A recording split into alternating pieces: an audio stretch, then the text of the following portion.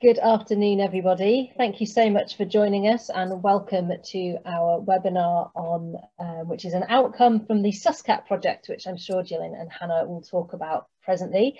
We've got about 60 of you have joined us, so we'll get started now as we've only got an hour and we've got quite a lot we want to get through this evening.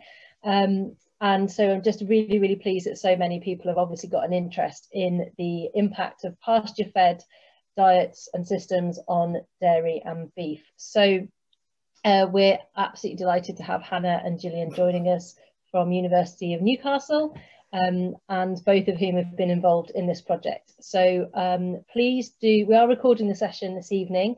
If I can ask that you use the Q&A option at the bottom of your screen if you've got questions, and what we'll be doing is picking those up. I'll be monitoring that, picking those up for our panel to answer after they've presented, and if there is anything that you're wanting clarification on, we can obviously also pick that up out of the chat, but if you've got very specific questions, please do use the Q&A. So I'm going to hand over to Gillian now. Gillian, if you'd like to do a quick brief intro of yourself, that would be great. Yeah, looking forward to hearing what you both have to say this evening.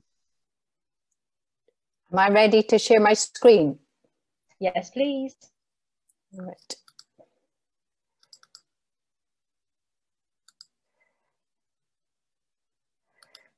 Okay. I'm impressed with the list of people that have joined and the numbers. It's fascinating to think so many people are interested in our work. I've been working at Newcastle University for over 20 years. My research is looking at the impact that how we manage our animals has on food quality linked to our health.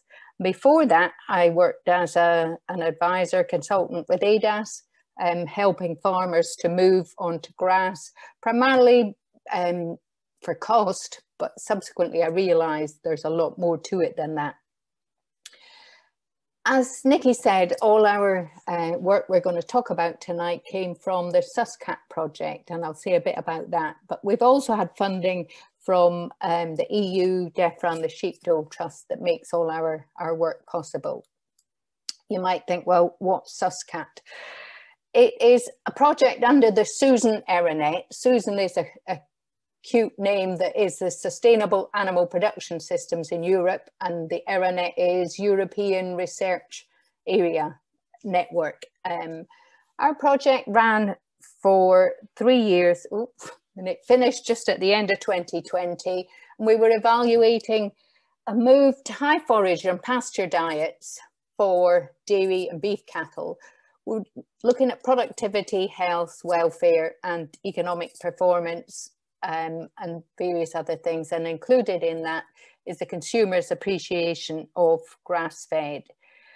The main hypothesis that we had when we wrote this, thinking back probably 4, maybe 5 years ago, was that a transition to high forage or non-food diets would improve product quality, health, welfare, and also be more acceptable to the consumers. We actually identified quite a few of tick boxes there that we've ticked, and hopefully we'll explore some of the findings in this webinar and another one in a couple of weeks' time.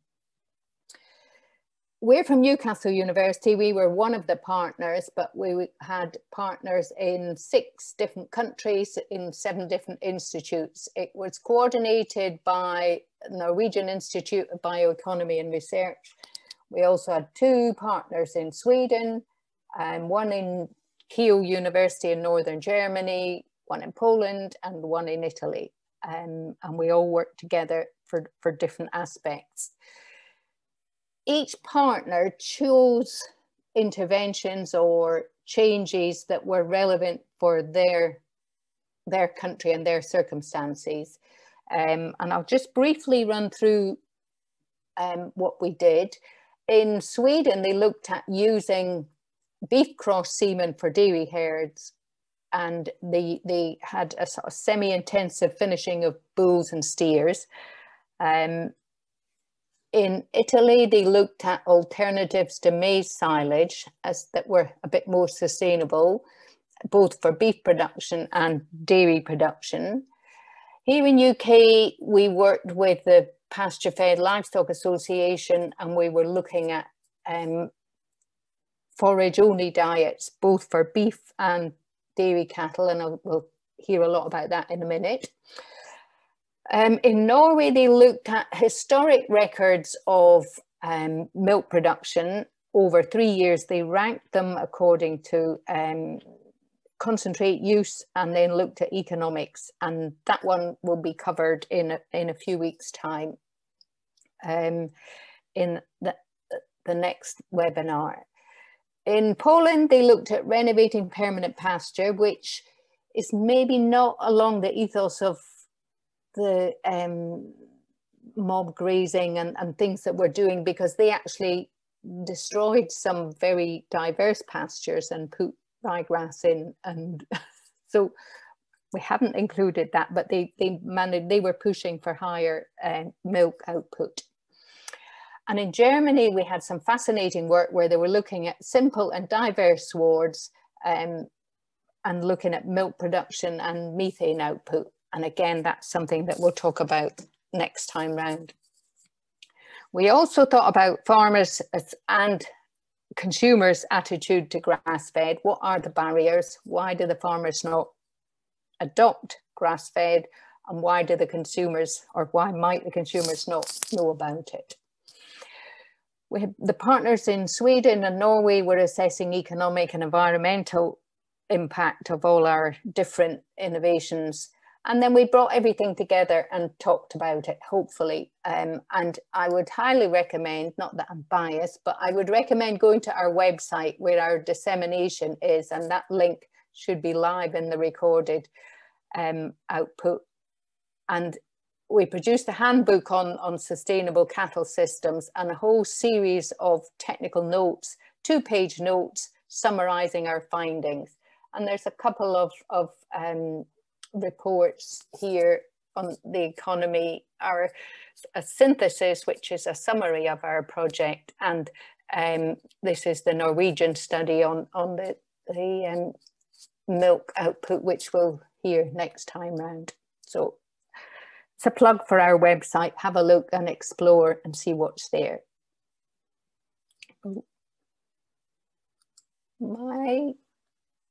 Stopped moving. Oh yes, so what are we going to talk about within these webinars? And I've highlighted there that we're talking on the UK work today, and we're also going to include Norway and Germany in the work at the next webinar. So just to talk a bit more about what we did at Newcastle, we were looking at milk and meat quality from 100% forage feeding. Hannah did a lot of the dairy work where she looked at milk from pasture-fed cows compared to organic and conventional milk, and she was identifying the best cows to suit low input systems. That was a data set that was left over from a previous project.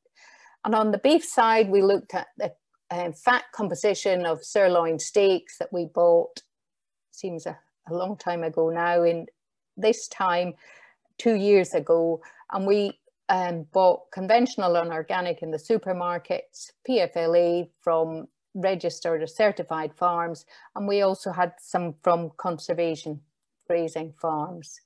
We looked at consumer attitude to pasture fed, and we also looked at milk quality from the study in Germany, where we're trying to link that up to methane output, since the fatty acid profile in the milk and the methane depend on what's going on in the rumen and the activity of the microbiome. We're hoping that we would be able to predict one from the other. It's a bit challenging measuring methane, but can we use milk composition to give us a shortcut to methane emissions? Before I start talking about our results or hand over to Hannah to talk about hers, I want to maybe put it into context and think about why are we bothered about the fat composition in our diet. And maybe I should put an apology in. This time I've spoken about this quite a few times, and some of you may have heard heard my views on things. So apologies if this is a repeat, but I'm hopefully reinforcing the message. The fat in the milk and meat that we consume are made up of a whole range of individual fatty acids. And in milk, they reckon there's about 400 or in excess of 400 different fatty acids that go in to make up the milk fat. Before I start talking about the composition of the fat, say a bit about the structure. Fatty acids are chains of carbon atoms, anything from 4, the most simple butyric acid, up to 24 carbons. Most of them are even numbers, 4, 6, 8, but there are minor fatty acids that are odd chain, 5, 7, and so. We talk about them with the degree of saturation, which is the absence of a double bond. If we have a chain of 18 carbons and there's no double bond, we depict it like this: no double bonds, 18 carbons.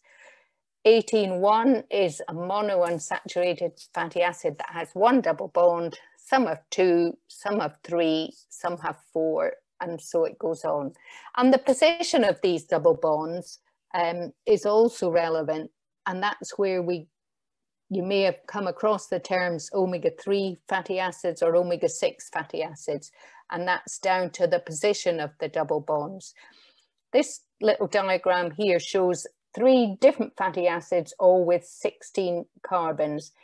The one at the top has 2 double bonds, and if we come in from this end, the first double bond that's 1, 2, 3, 4, 5, 6, so that's an omega-6. An omega-3 fatty acid has the first double bond, 3 carbons in. And the balance of these different fatty acids is what influences their contribution to our diet.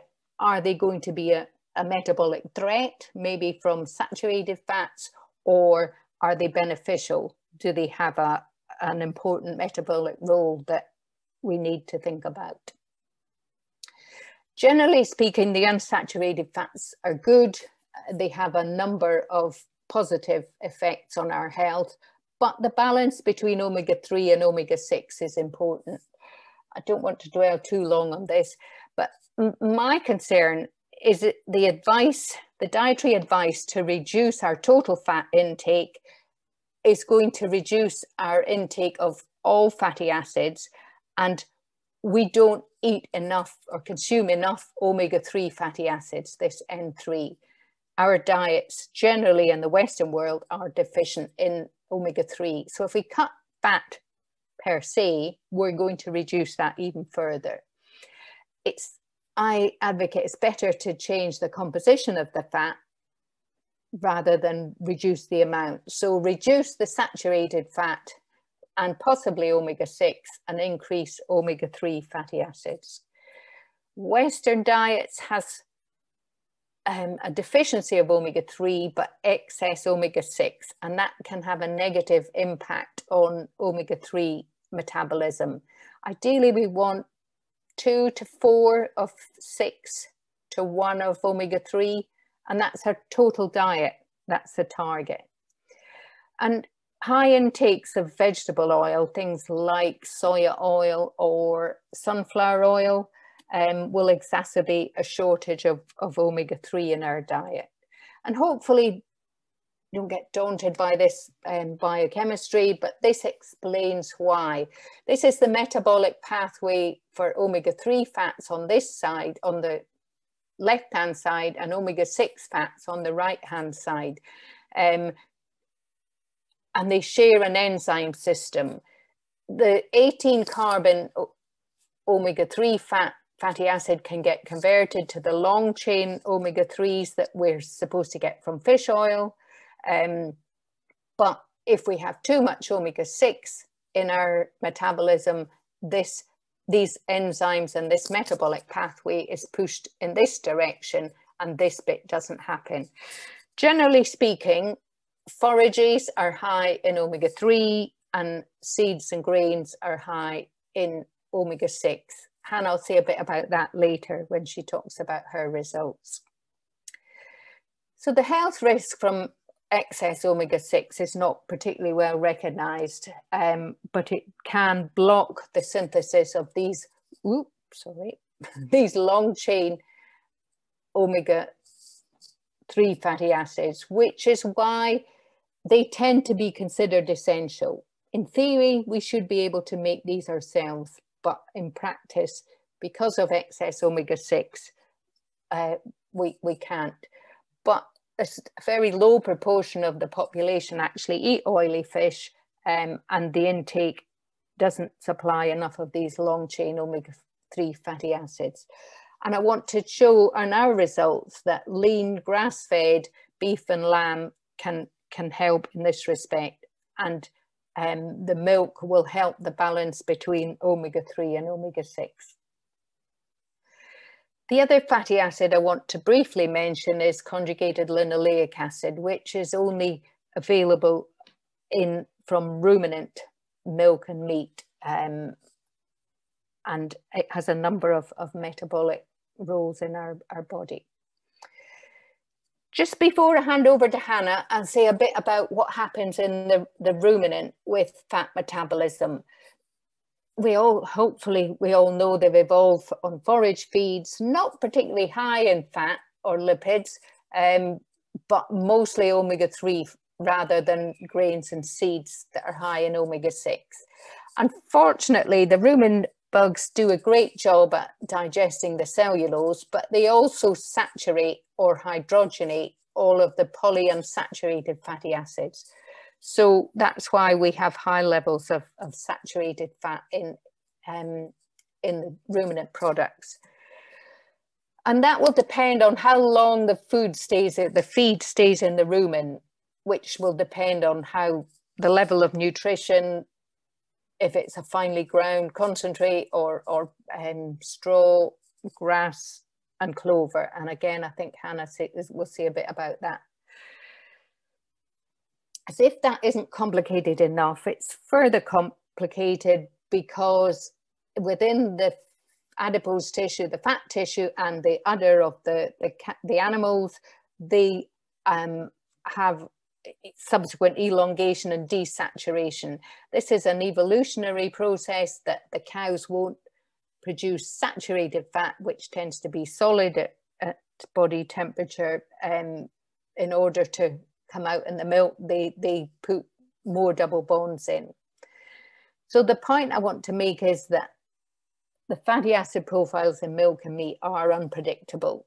It depends on what they're eating, how long it stays in the rumen, and what goes on in the udder or the mammary gland, sorry, the adipose tissue. Okay, Hannah will talk about her findings with milk composition. I need to stop shaming. Great, thank you, Gillian.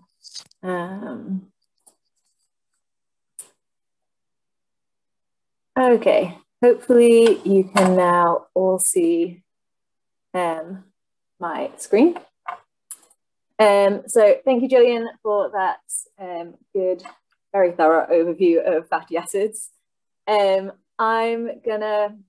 I'll start with an introduction. So yeah, I'm Hannah. I work with Gillian at Newcastle University, and Gillian supervised me through my PhD, where I worked on the SusCatt project, and now I lecture in sort of sustainable livestock production systems and product quality. And my research really centers around milk quality and how we can manage ruminants in a way that is good for human health and good for the environment and good for the ruminants. So I thought I'd start by what it is that we mean by milk quality. And feel free to correct me and stick something in the chat if you don't agree or you want to add anything here. But typically to farmers, milk quality is, or to farmers and the dairy industry, milk quality is more than 4% butterfat, more than 3.3% protein, a low somatic cell count, and a low back to scan. Whereas to consumers, it often means something different. Consumers are often looking for low fat and antibiotic free, a long shelf life. And more and more commonly, they're also looking for the impact that ruminant production or agriculture has on animal welfare and the environmental impact. And to researchers, all of those things are important. But as Gillian has explained, we're also interested in this fatty acid profile and the overall sort of effect on health. So that's looking at, the fatty acid profile and the micro and macronutrients. So these, as Gillian mentioned, are the 2 fatty acids. So when we take the milk samples, we extract the lipid and then we put them through gas chromatography. So as you can see here in each of, I'm not sure if you can see my mouse moving, but if you can, each of these 2 peaks, this is ALA, so that's alpha linolenic acid, which is the predominant omega-3 fatty acid. And this is CLA9, which is the predominant conjugated linoleic acid, which Gillian mentioned. So these are fatty acids that we really want to increase in the human diet. Mostly ALA is essential, and CLA9, as Gillian mentioned, we only get from ruminants. They've both been linked to various immune responses, lowering the risk of coronary heart disease, and good, especially omega-3, good for brain development and supports healthy aging. So as you can see really clearly here, been through the gas chromatography, and then we sort of draw a line under the bottom of each of the peaks, and this area under the curve allows us to calculate how much the relative proportion of each of these fatty acids is. So as you can see really clearly here, this study, we looked at the difference between PFLA milk, organic milk from the supermarket, and conventional milk. And there was a really much more of both ALA and CLA9 in the pasture-fed milk than the organic, and the organic than the conventional. So then we went on to look at fatty acid content of milk from these different dairy systems. So we kept the samples from the supermarket, organic and not organic. And then we also looked at 100% grazing, so PFLA, 90% and 85%. So this is the proportion of forage in the dairy diet. So here we have these, in the bottom left, these long chain omega-3 fatty acids. So that's EPA, DPA, and DHA. And as Gillian mentioned, they're the ones that we really want to try and get from our diet because we don't get enough omega-3. So it's hard for us to metabolize these fatty acids. And as you can see, the 100% grazing and the supermarket organic had the highest proportion of these long chain fatty acids, omega-3 fatty acids. And then when we look at the omega-3 or not total omega-3, the alpha linolenic acid, the highest proportion was in the 100% grazing, and the lowest proportion of the omega-6 fatty acid was also from the 100% grazing. So what I found from my research, and really how Gillian described it as well, the important thing that people and researchers and nutritionists are sort of catching on to more and more is this ratio, and this ratio that exists in the diet and the difficulties with metabolism if that ratio is out of balance. So the lower we can get this ratio, the more likely it is that we're going to be able to metabolize these omega-3 fatty acids. So as you can see here, having LA, so that's omega-6, to ALA, omega-3, that if you can have that ratio below 1, that's going to probably impact the overall ratio in the diet.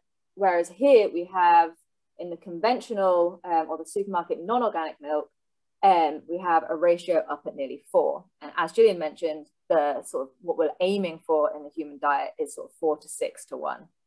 So this is not going to help reduce that ratio in the human diet. So this is slightly confusing, I understand, but I will hopefully explain you through it. So using a large data set that was collected in 2011 and 2012, we explored if there's a relationship between breed and fatty acids.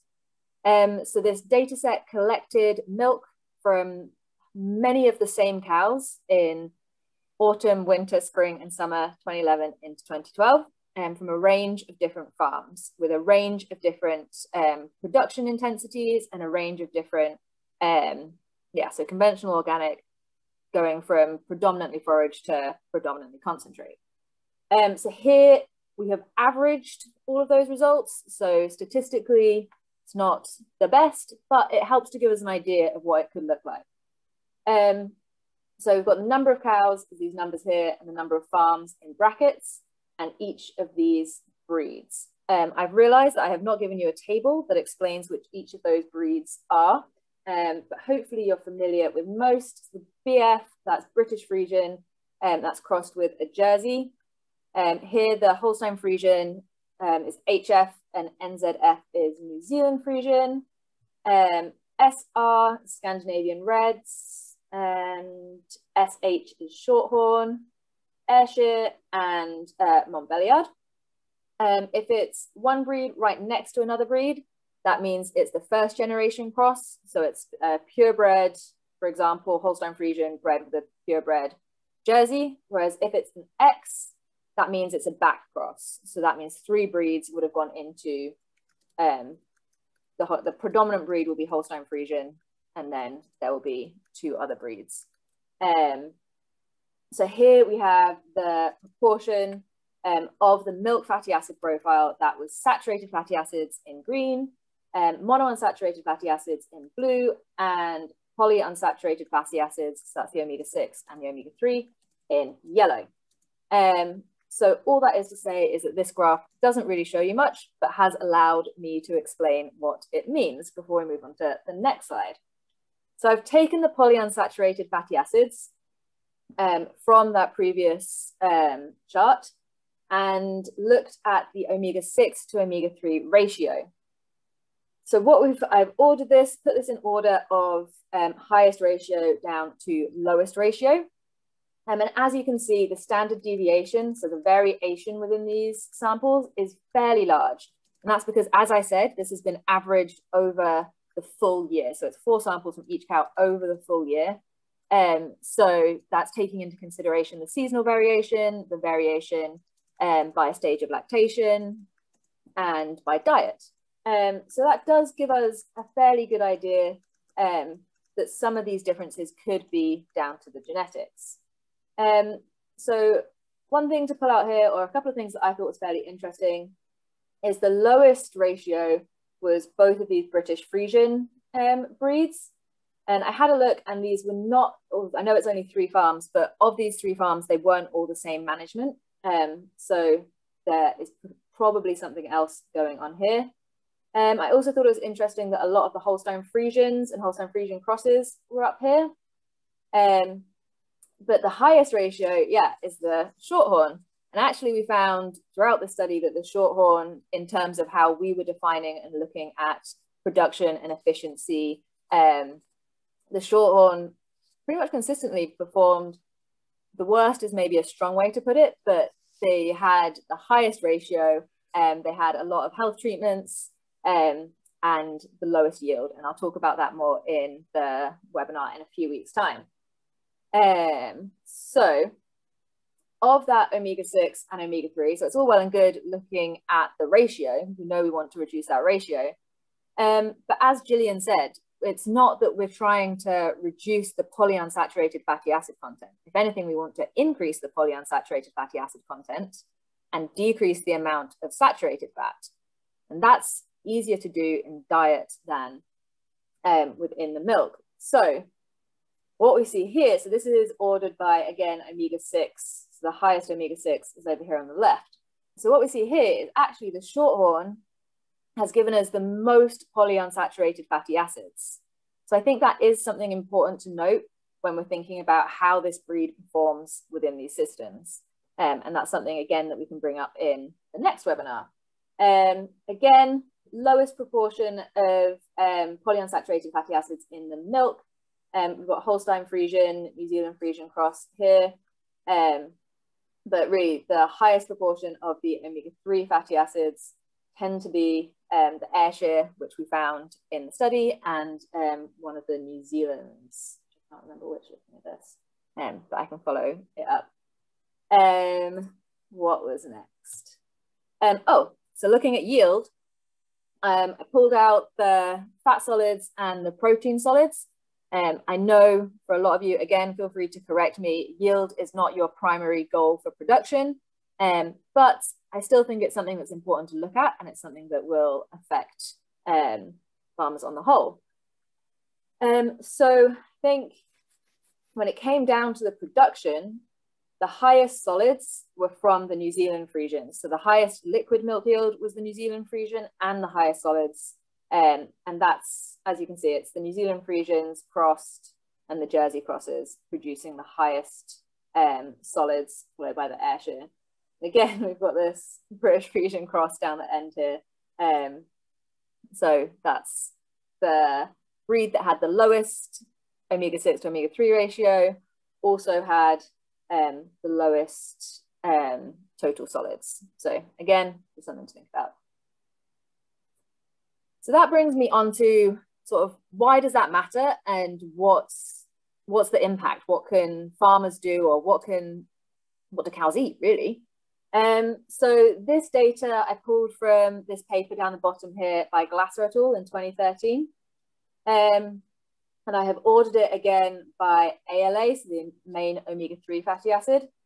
So now we're not looking at the milk, we're looking at what cows eat in terms of forage. And what Glasser et al. Found was the ALA, so as Gillian mentioned, like from forage, about 4% of that is the fat, and of that, that's broken down predominantly into ALA, LA, and palmitic acid. And palmitic acid is C16, and that is a saturated fatty acid. And then other fats are mostly these polyunsaturated fats, ALA and LA. So they found typically that it was ryegrass that had the highest proportion of alpha-linolenic acid, and really the lowest proportion of sort of any fatty acids is this poor quality hay. And it probably will not surprise you to learn that the cows that ate the cereal lipids, so see here the cereal lipids have the highest proportion of LA, like barely any ALA at all. And as we saw in the milk earlier on, the highest proportion of LA in the milk came from the cows that we assume had eaten the most cereals. So that's the conventional store-bought milk. So really what we found sort of time and time again now is the more forage that you can put into the cow, the more omega-3 will be in the milk. And that's really supported here, as we see, the more omega-3 that they can eat, the more we assume, or we hope, goes into the milk. So again, what does that mean for farming? What does that mean for grazing management, and how can we optimize it with this grazing management? So we know what the main factors are that influence the fat and the fatty acid content of, sorry, I lost my train of thought, of the forages and species. So that's the vegetation stage, the conditions of conservation or at conservation, and fertilization. So something that I was really thinking about when I was comparing some of these milk samples was the difference in mineral N use between sort of the low input systems compared to organic and or PFLA. So in low input systems, it's much more likely that they would use mineral N instead of the red and white clover that is often used in the, or other legumes used in organic and PFLA milk. So I have seen some conflicted evidence on this as well, so don't take this as 100%, but the thought is that clover is more digestible than grass. So that means that, as Gillian was saying earlier, it moves through the rumen a little bit faster, which means that it's not being biohydrogenated, which means that there's more ALA and potentially LA that leaves the rumen before biohydrogenation. And that might mean that it arrives at the mammary gland still intact. But really more research is needed to sort of understand the impact that the forage fatty acid profiles have on the milk fatty acid profiles.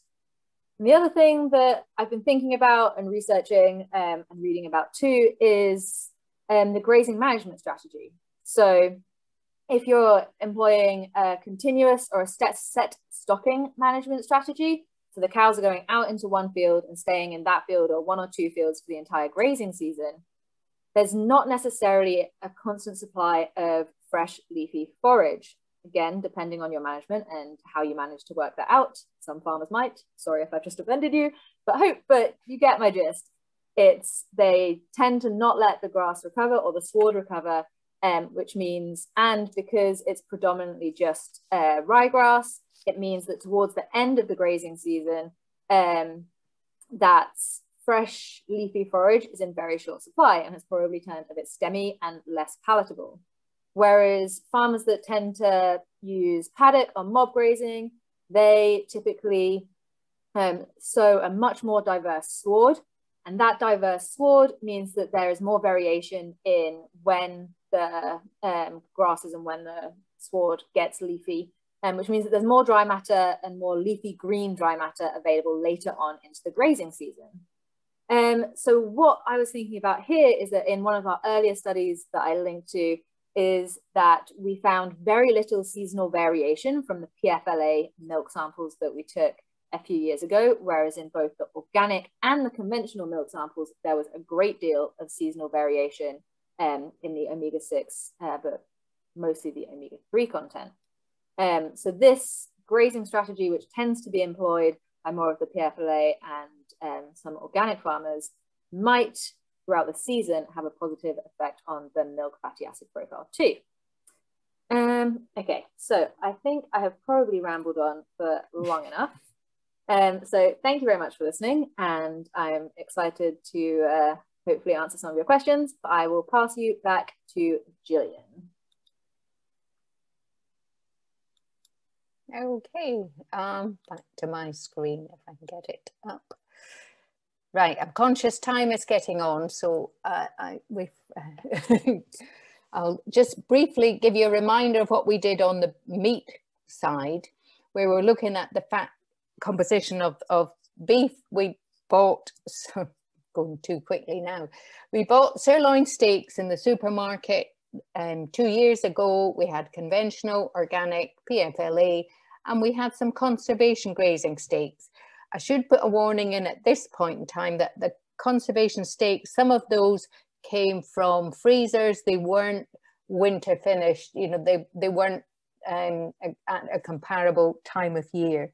So it's interesting to look at them, but strictly speaking, not on the same level as the meat we bought in May and June. The results I'm going to show you just a snapshot of different ratios, different fatty acids. The first chart here is looking at two ratios. One is the omega-6 to omega-3 ratio, which is the blue bars. And we can see from the farming systems along the bottom here, we have this drop in the ratio of 6 to 3 going from the non-organic to the organic down to the pasture-fed, and conservation was similar. The other ratio I'm showing here is in the green squares is the saturated fatty acid to polyunsaturated fatty acid. Bear in mind, we want to reduce saturated fatty acid and increase polyunsaturated fatty acid.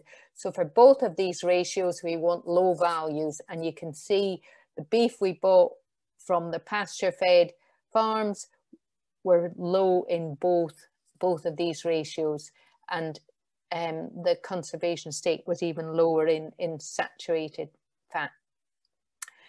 The other set of results I want to show is looking at the omega-3 fatty acids. So these are the long chain, the orange, grey and yellow blocks are these long chain omega-3 fats that we're supposed to get from oily fish. At least that's the recommendations.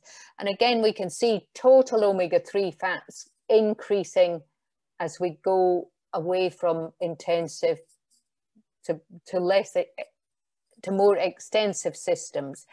And I'll just comment on the conservation stakes. Some came from supermarkets, probably some are finished, and we can see this error bar here is that represents the variation. So these were far more variable because some of them would have been finished with cattle in the summer months rather than over the winter, at the end of the winter.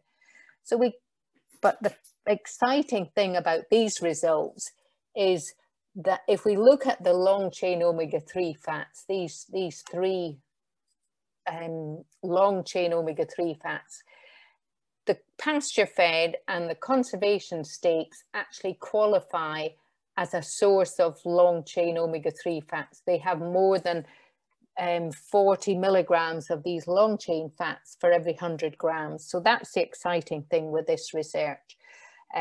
We have published these results, but if I get, this is a link to the paper if you want the academic paper, or there's a consumer version or a farmer version of our technical notes that is it maybe a bit more accessible if you don't want to look at the academic paper. And I wonder if they are more sustainable than oily fish as a source of these long chain omega-3. The levels, although they are a source of omega-3, they are still very much lower than the oily fish in terms of the level. But hopefully our research has shown that there is scope to really enhance meat quality. Oh, my screen has stopped moving. So that was a potted version of our beef paper. We can explore that later in questions if we end up having time. We also looked at the consumer awareness of the benefit from grass-fed over mainstream milk and meat. And this had two parts to it. Both were fairly superficial compared to some of the work that the PFLA have done themselves. One was a student online poll to judge consumers' attitude, and Vicky had about 140 replies. 25% were aware of the PFLA, and 19% claimed to have bought certified meat. Just over a quarter were aware of the potential health benefits, but you could think, well, 3/4 were not aware of the difference that pasture-fed would make to consumer health. And after reading about the health benefits, 60% stated that they would probably buy grass-fed, and just less than half were willing to pay a premium. But the reasons for not buying were dominated by sourcing or too expensive. And I think possibly there's an education aspect to this. Second part of our consumer study was looking at academic papers. And there's quite a lot out there. This is an interesting paper on what is it, a systematic review of, a systematic review of consumer attitude for beef quality. Before I look at this in more detail, just a couple of warning messages. Attitudes to grass on any food purchase is very complex. It does vary between countries and societies, but it also changes. And often these studies are a snapshot in time, and something 10 years ago might not be as relevant today as a more recent study. And the other warning, although many of them talk about grass-fed or free range or pasture access, they don't explore what the consumers think about these terms. And I doubt if any of them are 100% forage diets. That said, that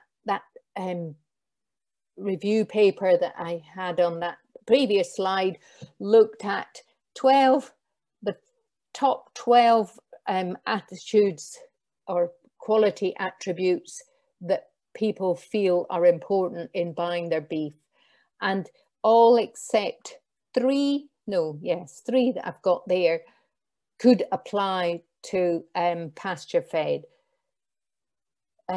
So I'm, you know, it's quite encouraging that that the things that are important are on offer from the pasture-fed group of meat. So I've very tentatively stuck my neck out and said that certainly the messages that we give consumers and to try and sell our products and enhance sustainability of meat production, they need to be simple, yet they're complicated systems. And I think we need to inform the consumers about the benefits of grass-fed over mainstream production, not just to the nutritional work that we're talking about, but environmental and animal welfare as well. Maybe think about true cost of production, including what it costs society to put everything right, and again exploring this less but better principles. And our products need to be accessible and visible with clear certification labelling that will give the consumers confidence that what they're buying is what they think they're getting. Conscious, we've rattled on with an awful lot of results. It's over to you now, and we can have a discussion about what you think of our results and what might be relevant.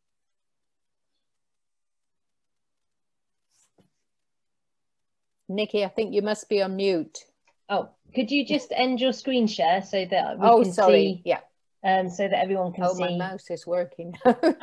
Perfect. And just that means that the participants can see you and Hannah. So we've had a few questions. I know that you've answered a few already via typing them in, Gillian, but we might just go back through those because not everybody might be able to see them. So very quick, short question. Hannah, when you were looking at the breeds, were the shorthorns pasture-fed or grain-fed? Both. I just saw that question and checked my Excel spreadsheet. It was all through the year, so I know you all feed pasture just throughout the year, but most of them were conventional or organic, and it was a complete range of feeding intensities. Brilliant. Okay. Right, we've got loads of questions now coming in. They're flying in, so I'm just going to go through them in order. So there's a question from Derek. Gillian, this might be one for you. Why do you want to reduce saturated fat? The supposed evidence of a link between saturated fat and heart disease is flimsy, principally weak epidemiological studies. This will teach me for being on a webinar where I can't pronounce half the word I need to. Yeah, I'll leave it at that. There's some other information there that he talks about, some research that's been undertaken. So could you just give us a very quick overview of why we want to reduce saturated fats? Yes, saturated fat isn't as bad as we thought it was 20 years ago, but individual fatty acids have shown to cause a threat, especially C14, to some extent C16 palmitic, C12, but they're not all as harmful as each other. And I think we need to start looking at individual fatty acids rather than lumping them all together and saying they're all bad, because as he says, some saturated fatty acids are neutral or have a positive effect. Yeah, the overwhelming sort of health advice, both from the NHS and from a lot of the research, is that the general population in the UK consumes way too much saturated fat. So it's not, they're not saying that every single person needs to reduce the saturated fat, but as Gillian said, there's so much nuance in there with regards to which saturated fatty acids are linked to which health risks. Okay, we'll move on. We've got some more questions. So can we legally claim under the European Nutrition and Health Claim Regulations that pasture-fed / conservation beef is higher in omega-3, i.e. at least 30% higher? You can claim it's higher, but the legal claim is a source of omega-3, but does have a caveat, because they ignore the DPA, which is the middle fatty acid, which is a metabolic intermediate between EPA and DHA, and yet they don't count it. And beef tends to be higher in DPA than fish. Fish is not particularly high in DPA, and it has largely been ignored in a lot of metabolic studies until relatively recently. And I think they're trying to catch up with, you know, its relevance.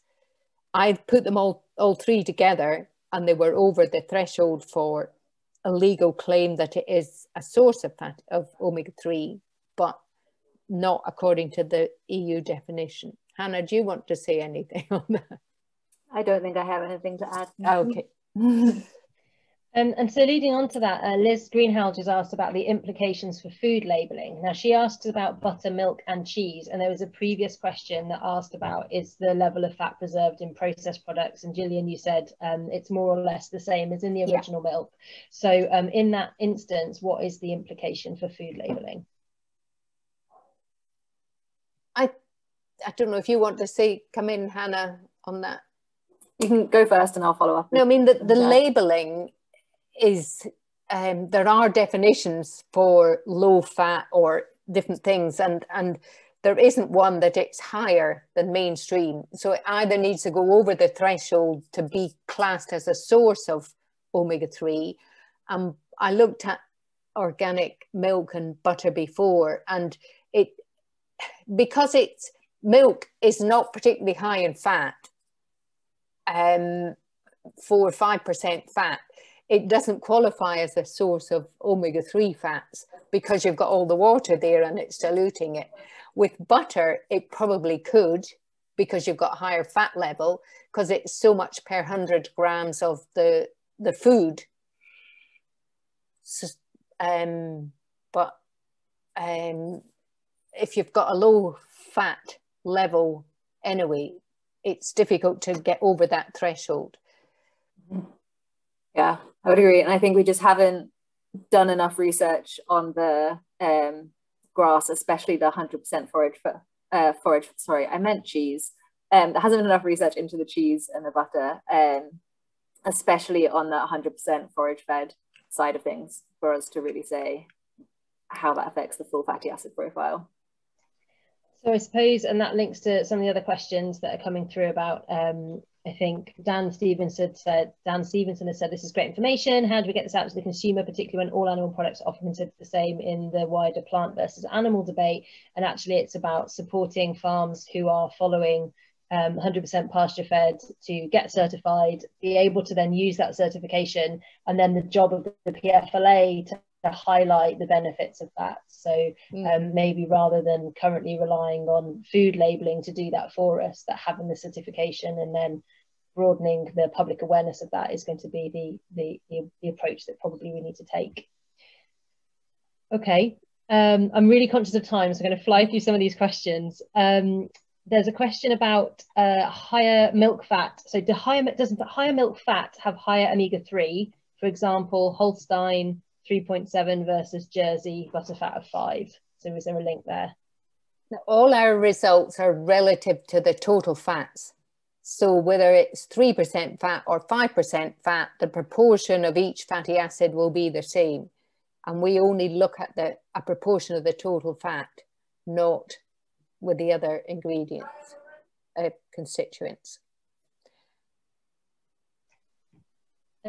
Another great question that links back to your comments, Gillian, about fish. How does omega-3 content in pasture-fed beef compare to salmon per 100 grams? This is a very specific question from Philippa. I saw that and I haven't got time to go and look it up. It's much, much lower. And it's interesting that farmed salmon is lower than wild salmon as a proportion of the total fats, because we give them other not natural diets, but the farmed salmon does tend to have higher fat content. So I'm not saying pasture-fed beef is higher than salmon, it's very much lower, but it's potentially more widely used within consumers' diets, or easier access. Okay, thanks, Gillian. And we've just got 3 minutes left. So a question from Angus Dalton, who says, so can I make the claim with confidence that my butter is a source of omega-3? I'm going to assume that it's pasture-fed or Pasture-Fed Life certified. Would Angus be able to make that claim? You can confidently say that it has omega-3. I would, if he wants to make a claim, I would say he would need to get it analysed, and the threshold is 40 grams of long-chain omega-3 per 100 grams of butter. So we'd need to work that out. So that comes to Martin Gibson's question, which is, can a normal farm, or any farm, get their meat, or I guess milk or butter, tested for fatty acid content at a reasonable price? Commercial labs do charge quite a bit, probably about £100 per sample. Just a ballpark figure. Maybe some of the people, the participants would know the actual amount, but when I looked into it a couple of years ago, that was the sort of ballpark figure. The best for that, you get the whole range. I was going to say the best thing you can do is keep your eye on sort of Twitter and the likes, and hope that a research project comes up and then jump on board. I know a lot of the PFLA farmers that took part in the dairy study, so they've got their results of, well, at least from 2018, what their milk fatty acids look like.